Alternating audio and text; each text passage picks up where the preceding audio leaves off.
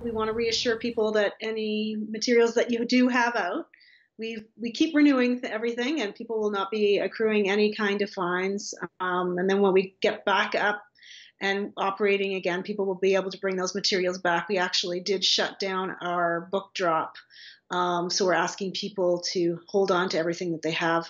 But we have tried to move some of our programming into the virtual library land, or the world of online programming. We've been keeping up with our story time programming. Our fabulous children's programmer, Carla Beach, has been regularly posting story time programming each day, and that will continue on Monday, Wednesdays, and Fridays each week around 10 o'clock. Those will go up on our Facebook page, and people will be able to see those through Facebook and Twitter and Instagram.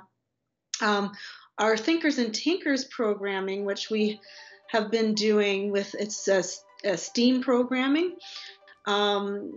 Unfortunately, we can't do that in person right now, but we certainly are being able to offer that a couple times a week on Tuesdays and Thursdays through our new Gravenhurst Public Library YouTube channel. Some of the other things we're doing are we're really promoting our online and virtual resources. So, for instance, we have there's thousands of book titles available through Overdrive, which is also called Libby. It's called Libby now, and those are downloadable ebooks and e-audiobooks, and the ability to download those. You just basically go to our website and check out our e-resources for those. We've actually added quite a couple hundred more titles over the last month in order to satisfy demand. We also are promoting our RB Digital streaming resource. The RB Digital actually encapsulates Acorn TV. People are familiar with Acorn.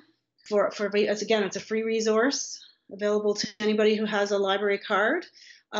Which reminds me, I wanted to mention that we actually have renewed library cards for all of those whose cards would have expired back in September of last year up to July of this year. So people shouldn't have any issues being able to check out those resources with their library card. And people who want to use the services that we have online can also apply for a temporary library card through our website. In terms of our other resources that we've got to highlight, include consumer reports. We've got those available through our website online. We've got Mango Languages for anybody who wants to take some time right now to learn a new language. That's available. Novelist, which is a great resource for people who want to read authors that are similar to the authors they've been reading. And also a great place for book recommendations. World Book Encyclopedia is available through our website for anybody's, young people who are doing research, children who are doing research.